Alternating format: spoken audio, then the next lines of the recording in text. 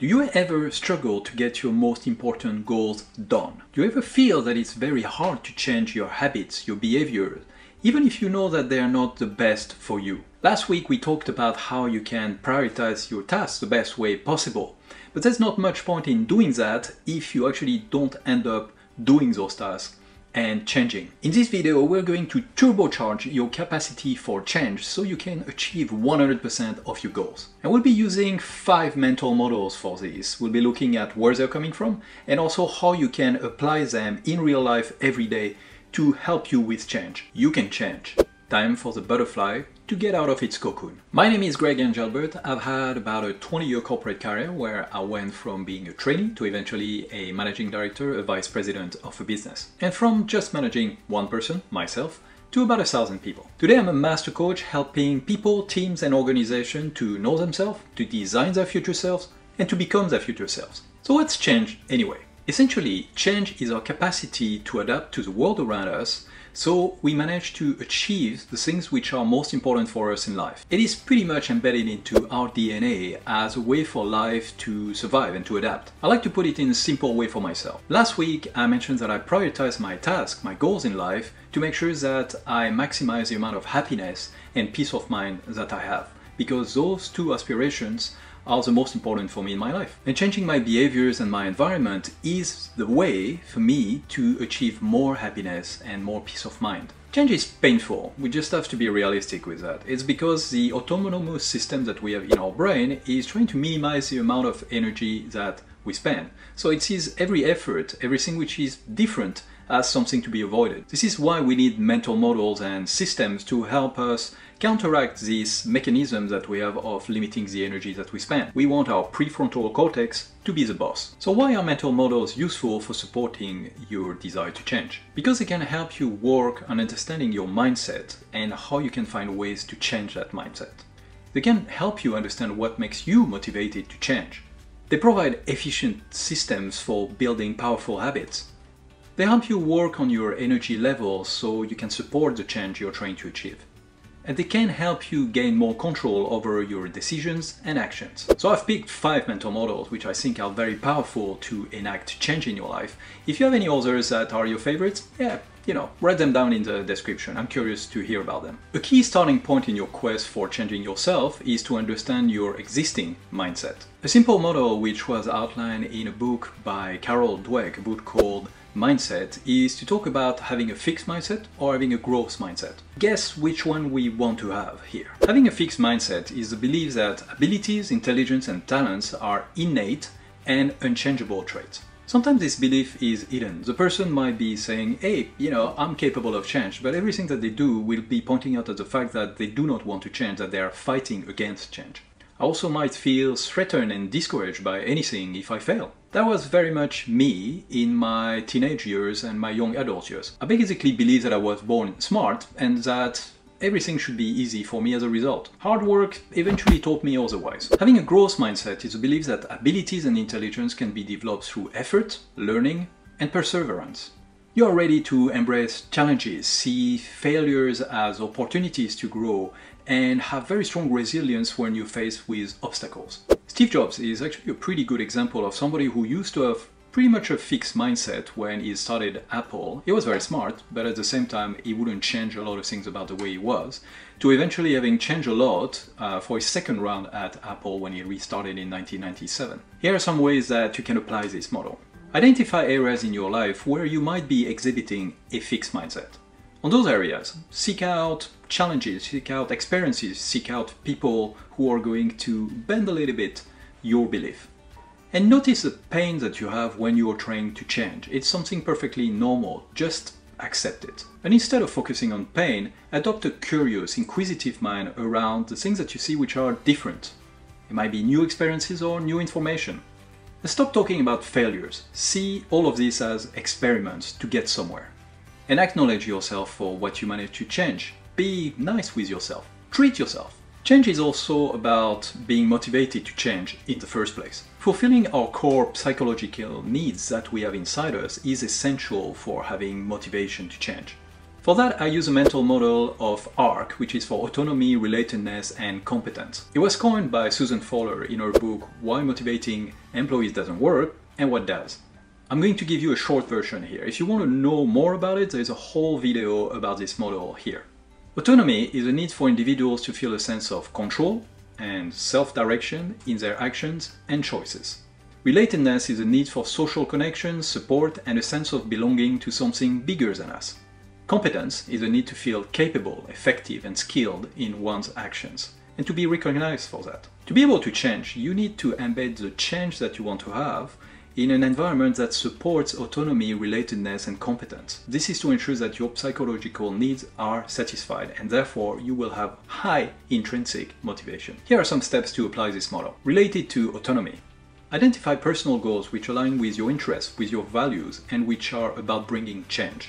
Then take initiative, find ways to do things on your own, to be self-reliant as a way of building autonomy. Link to relatedness, connect with like-minded people who are doing the change or have already done the change that you want to achieve. And get help, get people to help you with implementing that change. And also help others, that reinforces you changing. Link to competence, set yourself some realistic changes, some things that stretch yourself but doesn't go too far. And once again, celebrate success. Have people around you who are supportive of the change that you're trying to undertake and that will acknowledge it. You like this video so far? Then you know what to do, and subscribe to the channel, put the notifications on if you want more content like this every week. And check out in the description more information and more videos about the same concept of change and mental models. It's always good to look at the topics through multiple voices. Okay, so you set your mindset, you maximize your motivation, now you need a powerful system to make change as easy as possible. I'm lazy, and to some extent we all are, because we are trying to minimize the amount of energy that we use. Here comes the model of tiny habits. They're small, easy to implement actions that will bring large changes to your life down the road. This concept was created by Dr. B.J. Fogg, the founder of the Behavior Design Lab at Stanford University. It is based on the steps of having a cue, a routine, and a reward. The key observation from Dr. Fogg through his research was the fact that it's much easier to achieve change if you start with very small steps. That also intersects with the concept of compound interest, which means that the small habits that you build at the beginning and you progressively grow will have a compound interest over time and give a much bigger result. Here's a method to apply this model. Select specific behaviors that you want to adopt, the change that you want to make. Let's say you want to save money every month. Identify triggers in your life that can help with creating this new habit. Let's say it's your paycheck arriving. Craft simple, achievable actions that take about 30 seconds or 1 minute maximum to do. Let's say you withdraw the cash that you just received, that you want to save, put it in a safe. Also think about anchoring those new actions to things that you're already doing, some routines that you already have. For instance, to walk more during the day, I decided to do my Spanish lessons that I already do sitting while walking. Track your habits progress with an app, with a journal. It feels very good. Once you've reached that level where you're happy with your tiny action, then try to expand a little bit further, a little bit higher. For saving, you might set up an automatic system for the money to go straight into a savings account. Takes a bit more time, but then you have less effort later. And finally, get yourself a reward. Doesn't have to be a big reward, but I don't know, go to a spa or get your favorite pastry. Now it's time to consider the level of energy that we can bring to changes in our life. Personal energy cycles are the natural fluctuation in our physical, emotional, and mental energy levels throughout the day. Those are influenced by our circadian rhythm, by the sleep quality that we have, by our diet, what we eat, the stress level we have, and the level of exercise we do. And although we have universal needs, we are quite different one from the other when considering those needs and those energy levels.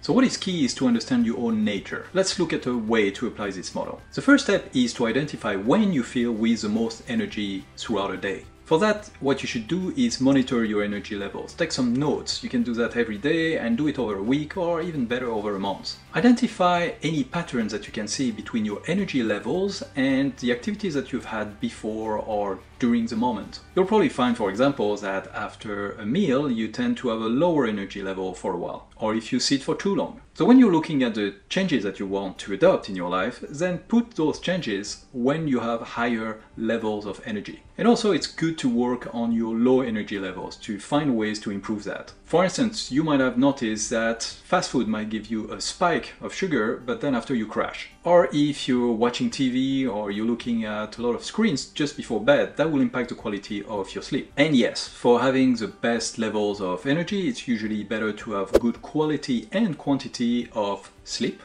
of the food you eat, and exercise. And even during low energy level moments, they still happen. It's okay, you can spend some time to restore yourself, to restore your energy. You can also do some self-reflection or do a little bit of planning. How much do you feel you are in control of your life?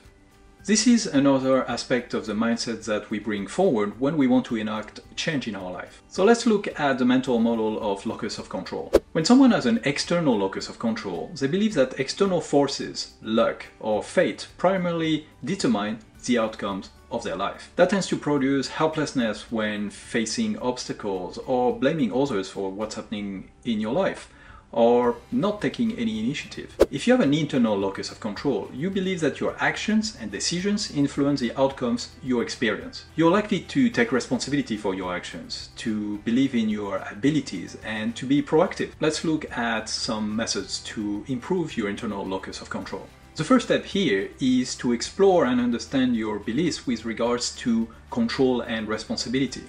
What do you truly believe about control and responsibility? Now think about the aspects in your life that you can truly control.